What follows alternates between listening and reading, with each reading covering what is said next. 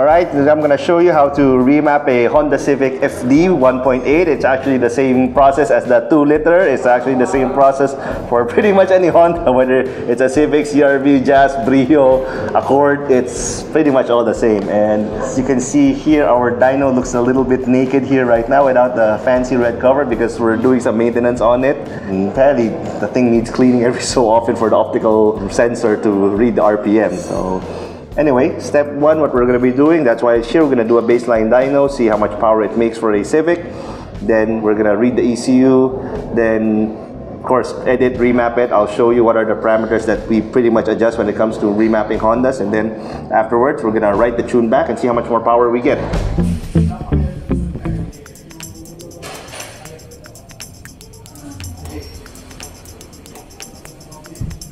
Okay, as you saw a while ago, we were reading the ECU. This is the software that we're using. This is PCM Flash. This is a reader-writer. So there's two pieces of software that are used primarily when you remap. One is, aforementioned, reader-writer, and it does what it says. It reads and it writes. That's it. Nothing more, nothing less. Now, the second part of that one is the editor, which is this one. Think of it this way. A reader-writer is basically an electronic form of a person physically reading and writing the file. Think of it as WinZip. So you can extract the file, you can zip the file. So that's easier one. Then the editor is something like a Microsoft Word or Microsoft Excel. So you have a document file that can only be opened with Microsoft Word, or an Excel file that can only be opened with Microsoft Excel. If you try to open it in any other program, the program will say the file not supported. So you cannot open an Excel file in Photoshop and vice versa and all of that. So that's the easiest analogy I can think of. So this is our editor program, and when I say it looks like Excel, I'm not kidding. It does look like Excel here. There, see, it's a bunch of rows and a bunch of columns. What I open here right now is the throttle control map. So this determines the delay. Well, it's not determined. It is delayed. It is delayed. This is a bigger map, so it really is delayed. The explanation is this one. This is percentage of your pedal effort. So this is literally how many percent you step on the pedal. This is RPM. So obviously, the more you step on the pedal, the higher the RPM goes. The numbers here in the middle, this means how much is the actual opening of the throttle valve itself. It's also in percentage. So as you can see here, why there is a delay. At 5% pedal, it only opens 2.2, 2.3, 2.1, 0.9. See, it's not even. And at 10% pedal, it only opens 5%, 4%. At 15%, it only opens 7, 8, 9. It's not even the full 15, 20, 13. It only pretty much starts to even out at here, the 35% mark. So at 35% throttle, you usually should be at around 2,500 RPM already. So now it's open 25%. And then as you go down, obviously 100% pedal equals to 100% opening. So what we do with this one is we change this one to make it a bit more linear. So there's a bit more aggressive throttle. We can get rid of the delay, which everybody hates. The way I do this is to make sure that for any given combination of this one, if it is a 20% throttle pedal application and at whatever RPM it is, it opens 21%. So I'm making the throttle and your pedal 1:1. Make this entire thing 25. Also make this entire thing 30. There. This thing is open to be 35.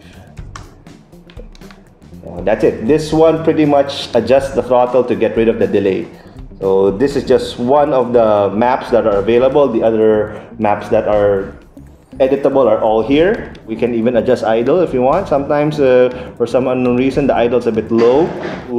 This is the explanation here.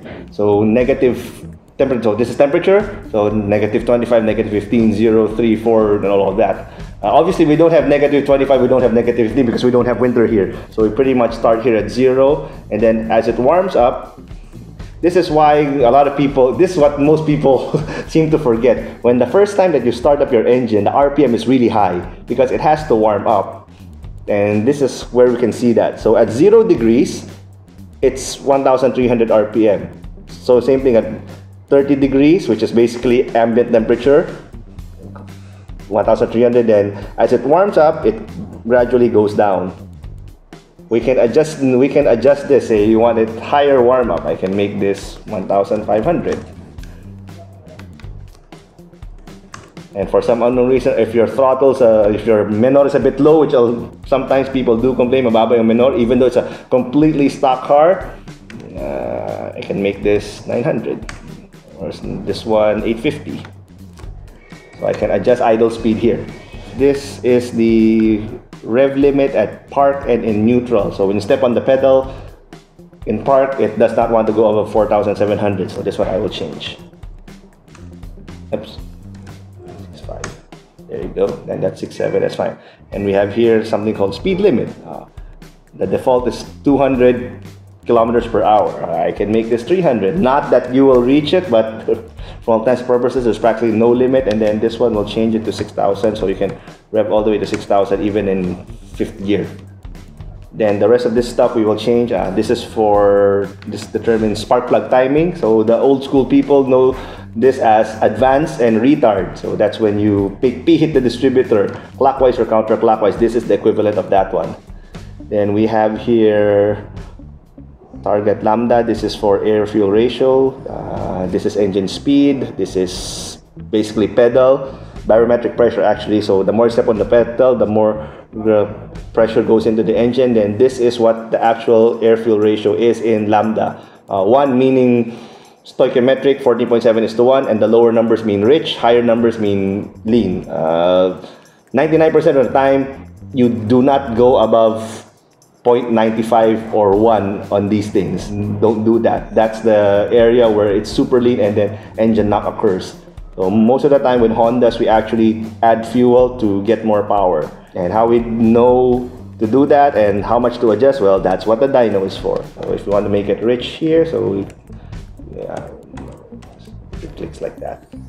So this part will still remain stock. If we want it to say idle, this part here, you want it to be a little bit more tipid. We can arrange, we can do this, we can make this a little bit leaner so it burns a little bit less fuel. Then as you want more power, this area, we add a little bit more fuel. So this is how we adjust the parameters. And then after all of this one, we export the whole thing. Then we save it as a file, and then this same file we will write again using PCM Flash, then dyno afterwards.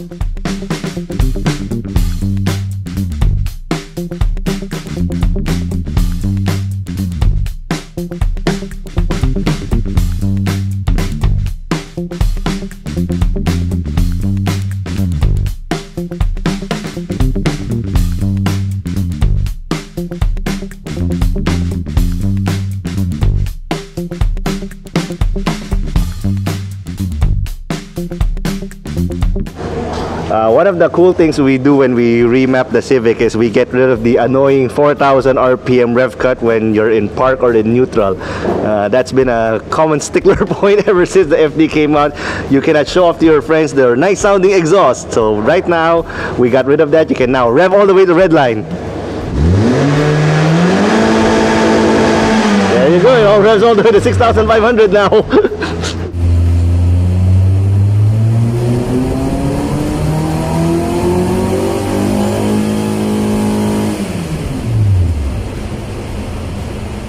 We're done with our Civic, and this is what the dyno chart looks like, and this is what it means.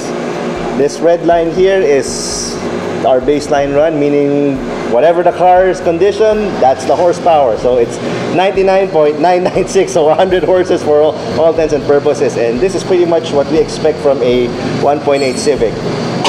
They're normally at 100 to 110 horses, and this thing still has a catalytic converter installed. He has an open air intake, but pretty much that's it.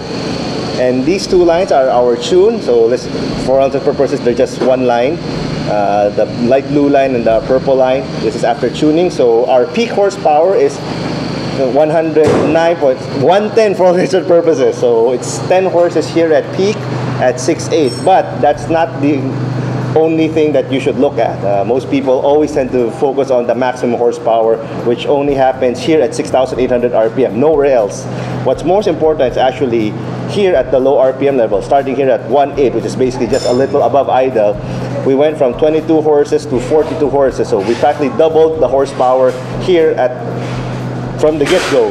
And our torque also went from 85 to 157, so double also. And your maximum torque now happens here at 1.8 RPM instead of before here it's at 5,000 RPM. And people complain about the lag, the delay and all of that. This is what it looks like here. That one there. See, it starts really low, low, low, low, then goes up. Same thing with here. Starts low, then goes up. So if we were to average the whole power gain, which is this area here, this pizza pie slice here, like that, this is around 15 to 18 horses on average, the entire thing. Our torque also, numerically, it's to get this whole thing right here. And that averages out to around 30, 35 Newton meters more over stock. And aside from it revving a while ago to 6,500, we also got rid of the throttle delay.